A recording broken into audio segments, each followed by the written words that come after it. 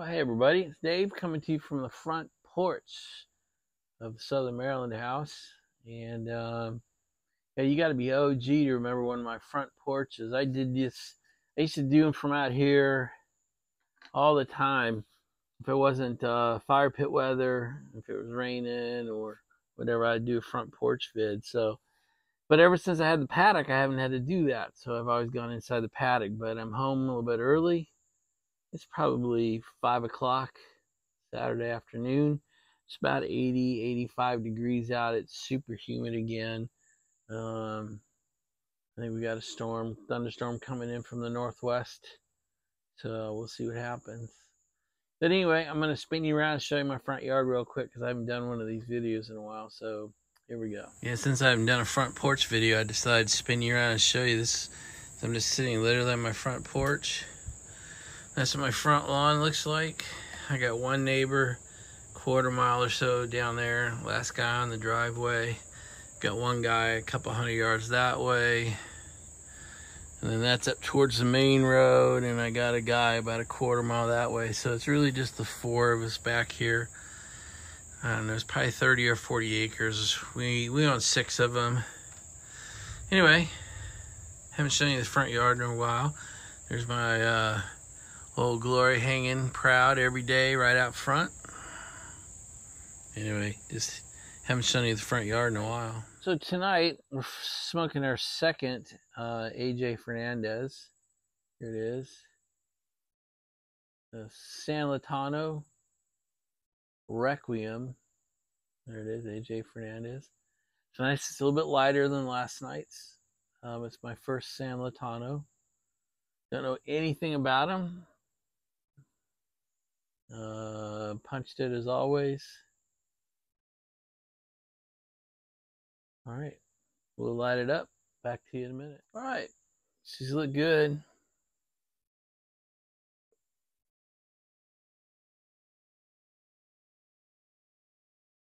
Draw is super nice, just like last night's. Got a little bit of spice on the retrohale, just like yesterday's.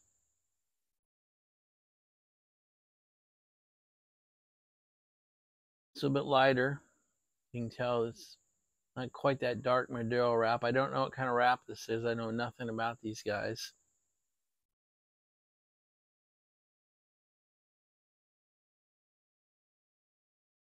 So I can't do like what Ghost Cobb does. I can't do what Uncle Willie does. I can't tell you what the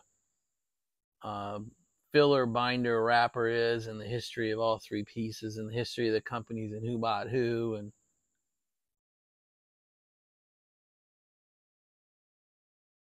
I can do what I always do. My mouth likes it.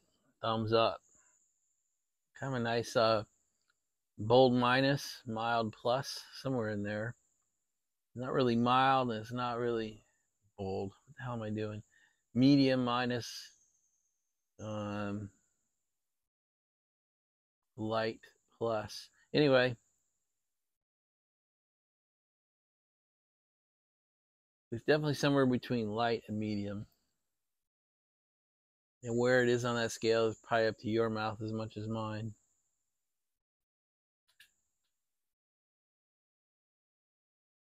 But I have to say these AJ Fernandez's, they draw great. They're not wrapped very tight. They burn well. They hold their ash well. A great product. You know, I'm embarrassed. I'd never heard of them before. So let's see. I got my drink again. Tito's and cran cherry. How about that? Pretty manly drink. Tito's and cran cherry.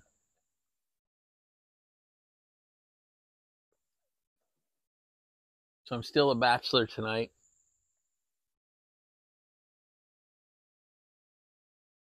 So I'm going to celebrate my last night of bachelorhood with a video call with my best friend from high school and first few years of college. Eric's a buddy of mine. We grew up together in Everett, Washington. We were best friends in high school.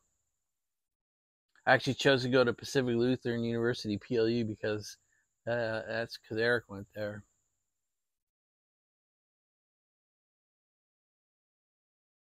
We actually roomed together for 3 years at PLU. He married his high school sweetheart, Kim. They're still married. Got one daughter. She's about 25 or 6 now. Good dude. Literally the smartest person I think I've ever met. I mean, like, intellectually the smartest IQ person I ever met. He joined Microsoft back we graduated in 86, so he graduated in 86 with me and went pretty much right into Microsoft in 86, 87 and stayed there his entire career. They paid him a lot in stock, which I don't think he was very happy at first, but 30 years later, he's pretty happy. He actually retired before I did.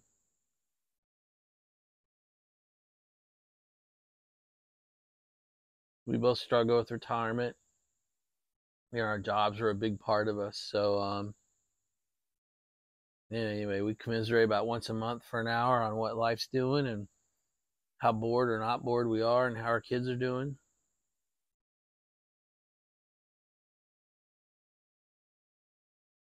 So that's my big party plan for tonight. Amory and Lauren got down to Sarasota great. Perfect timing. Got down around noon or 1 o'clock yesterday. They got all moved in yesterday, so today was kind of a beach day for them. Lauren has chosen to work again, so she had a work coordination meeting this afternoon. So Amory had an afternoon alone on the beach today. So they're all going out to dinner. My wife's taking out Lauren and her long-term boyfriend, Eamon. I'm sure it'll be a steak dinner knowing them. And then I think Lauren will probably spend the night with Anne-Marie again at the hotel. And then take mom to the hotel. Take mom to the airport. And I think she's off the ground 11:30 or noon and lands here by 3 o'clock. So we'll be home by about 4:30. And my bachelorhood days will have come to an end. But it'll be good to get her home. So actually, one of the things I anticipate tomorrow is a kind of an upset Anne-Marie. I'm pretty sure I've told this story before. When she got pregnant with Sean, as soon as she was medically confirmed as pregnant with Sean, she quit and never went back to work. So that was 24, 25 years ago. And she dedicated her life to our 2 kids and to me, taking care of me, providing a home for the family. She was very clear with me on our first date that that's all she wanted in life, was to be a mom and to take care of her family and make a home. So she was true to her word, and to this day has done really nothing but take care of Sean and Lauren and me, and now her mom, and she takes care of the horse farm. But that causes problems when you're an empty nester. So that's what we'll deal with starting tomorrow night, is 2 or 3 weeks of sort of some depression as she misses her kids. And Sean's in Denver and Lauren's gone home or Lauren's gone back to school after almost 4 months with us. So we can't even look forward to Lauren coming home for Thanksgiving. It's too short a break and too hard on her. So she'll come home for almost a month for Christmas, but we won't see her probably for 4 months. So I got to deal with that. I mean, I've dealt with it. It's our 4th year of dealing with that, but it will still be hard on Anne-Marie tomorrow night. So it was fun doing the Freedom Friday video today, even though it was Saturday, but it's fun to show you those originating documents that started this whole world for us, and how nicely they did it. It took months. I probably ordered those things 3 months ago. I get the sense they make them only upon order. They're pretty expensive, so I imagine they don't keep a bunch in stock. And it was nice because, I talk a lot of shit about weapons on Freedom Friday videos, and I've shown you a whole bunch, both here and in the Wyoming. And I talk about bump stocks and, take my weapons when you pry them for my cold dead fingers kind of thing. But it was fun today to talk about some non-lethal options too, and maybe some more some options that are more legal for some of you to own.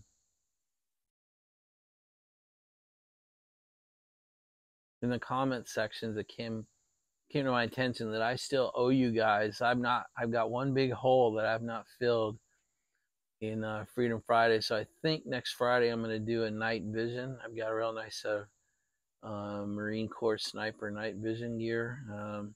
I got to get it out and get it set up and get it on the helmet and all that for you. But we'll talk about night vision, I think, next Friday.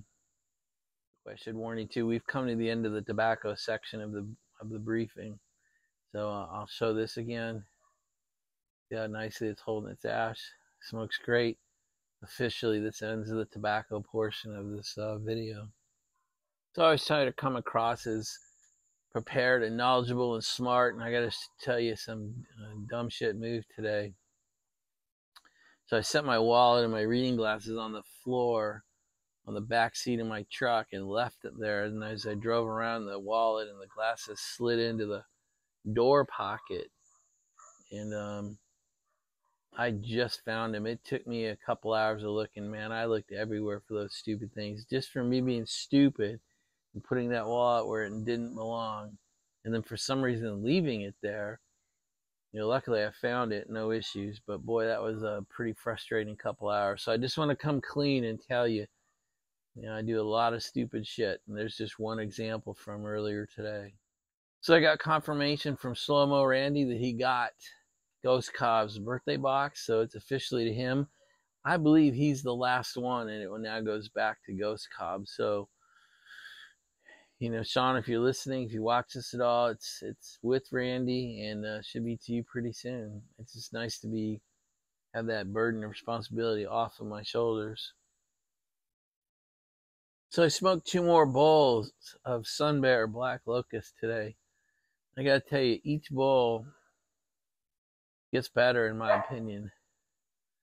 Sasha doesn't like that she kind of see the dogs right there. They don't like that they can see us and not be part of us. Anyway, I have to say the Black Locust, it's a deep, robust, rich, slightly sweeter tobacco, but once your palate gets used to it, I think I've smoked 5 bowls yesterday. So I rubbed out my 2 bowls today, but I done 4 bowls rubbed out, 1 bowl folded stuff. And I have to say, the more I smoke it, the better it is. So I also heard today that Pipes and Cigars, I think, still has it. So one of the majors still has it as of today, which I didn't realize. That's really good. So you might be able to jump on and grab some tonight.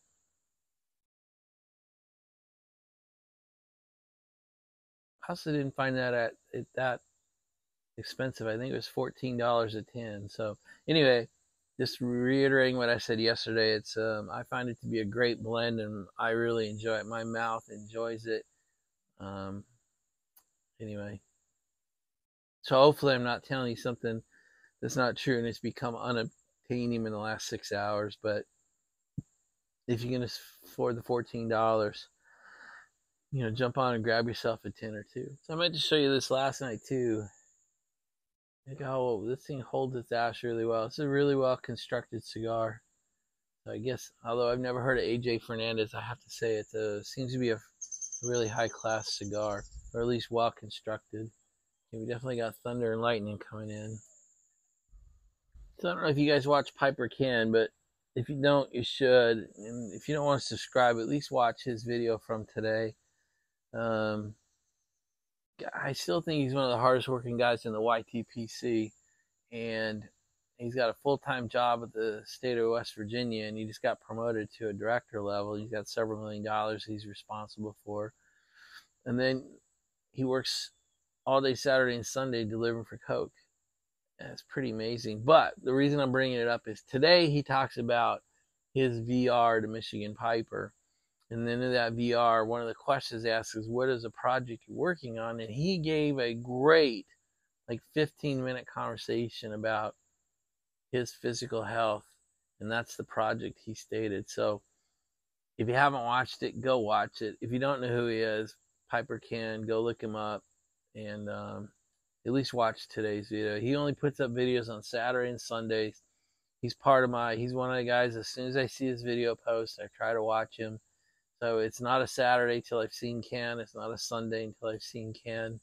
I respect the guy immensely, and anyway, just try to reach out and watch this video from today. Hey guys, a rough topic. Buying shit you don't need.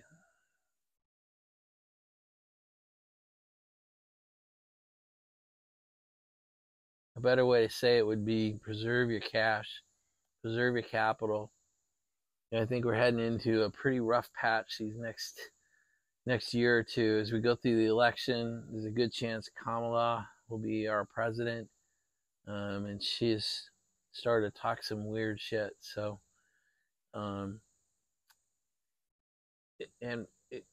this is a multiple part topic. Okay, so if you already own a few guns, don't buy any more, just like the ones you have. If you have a bunch of pipes, stop buying pipes for a while. If you have a great cellar of tobacco, stop buying tobacco. If you have cigars laid back, stop buying cigars. The pot calling the kettle black. I get it.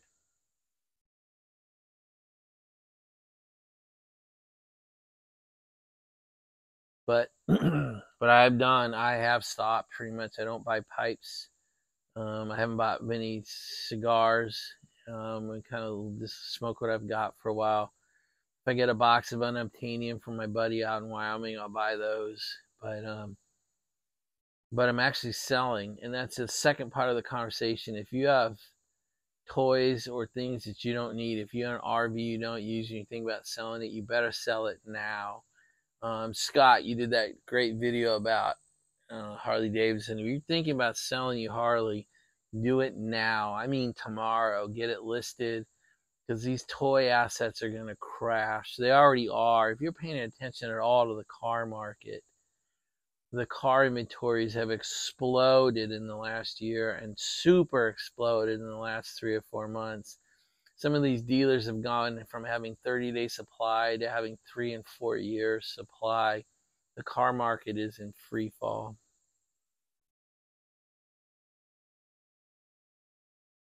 Which could be helpful if you absolutely have to buy a vehicle over the next year. But if you own cars that you think about getting rid of, sell them now. I am personally putting 3 cars of mine on the market next Tuesday. And as soon as those are gone, I've got another 3 selected. So I'm going to start rolling out of some of my toy assets.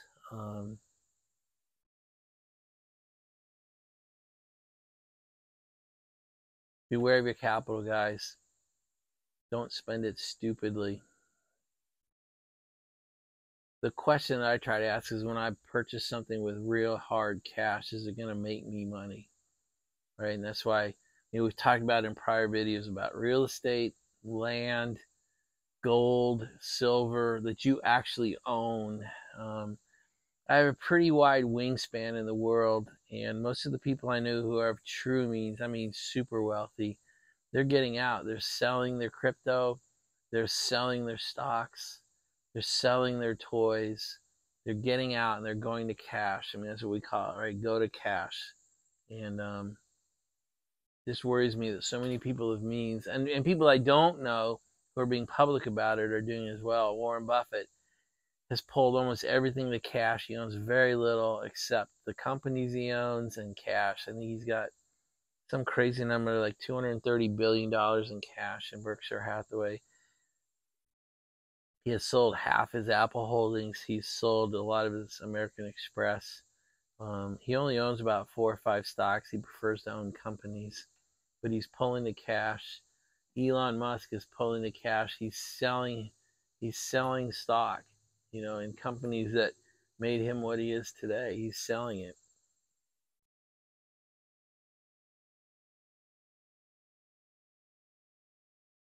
So the people who know what's going on in the world are getting rid of toys, pulling the cash, selling their sketchier investments and pulling the cash.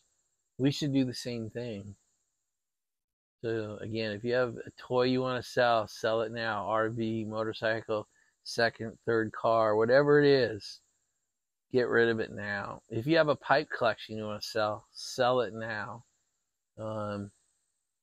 I just think the strata of people who will be able to afford to purchase such toys is going to crater over the next year or two. It may not even be that long. So just beware. Sounds preachy, but God, I would really feel like a piece of shit if I'm doing it and I'm not telling you I'm doing it and telling you why. So I guess maybe the last piece of this is interest rates. So there are short-term interest rates, the 6-month, 9-month, year, 2-year, and then there's the 10-year, 20-year, 30-year. The longer-term interest rates, everybody that I talk to is expecting them to go up. And so if you're talking about if you need to refinance the long-term debt, do it now, like next couple of weeks, like next week. We have the Jackson Hole Symposium is next week. There'll be some announcements coming out of that could impact interest rates. If you're trying to do a debt consolidation loan, you're putting a bunch of short-term debt together into one long-term loan, you need to do that now.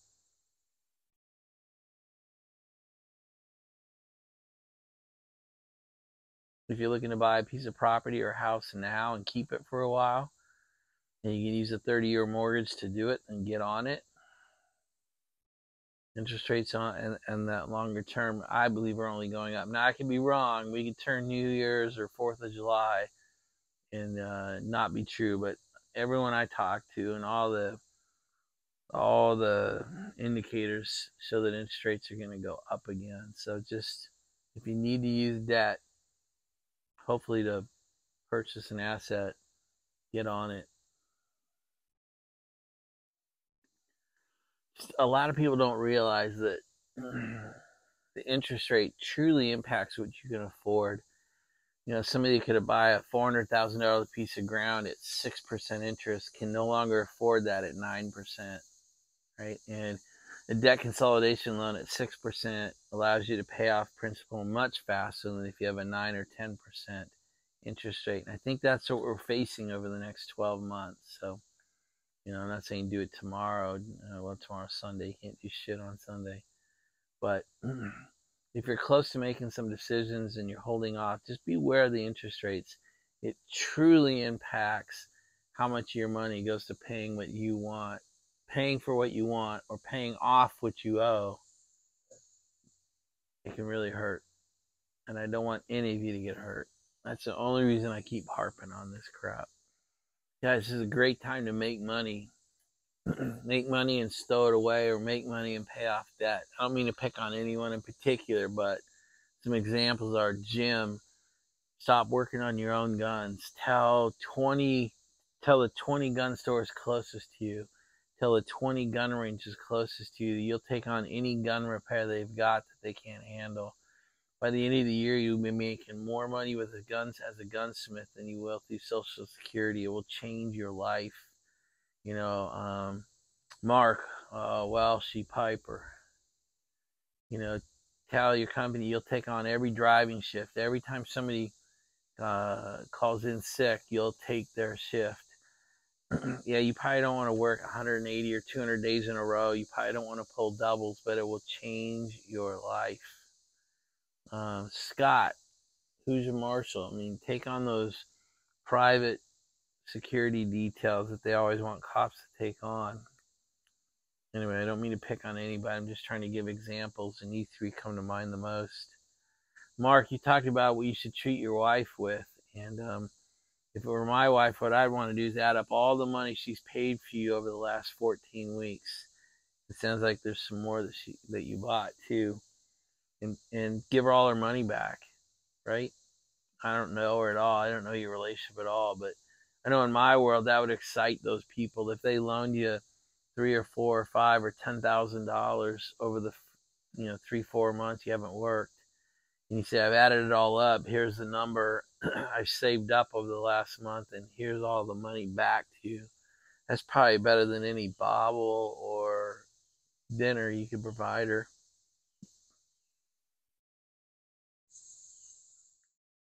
Hey guys, I actually looked up the 5 states that don't accept, or it's illegal to ship tobacco to them anymore. So it's already 5. Maine, Utah, South Dakota, Hawaii, and Washington. So the 5 states that none of the big companies will ship to any longer. And I believe it's actually illegal. Like, even if I were to send you one of mine, it's illegal for me to ship it to you. And the United States USPS Postal Service has start asking when I put one of those states down, is there any tobacco in this package? So becoming harder and harder, and I think more and more states are going to go down that road. Anyway, I just said yesterday there's 5 or 7. It's 5, and those are the 5. So I just wanted to be factual on that. All right, you guys. Well, I'm down to my roach clip for my cigar, and my drink is getting low.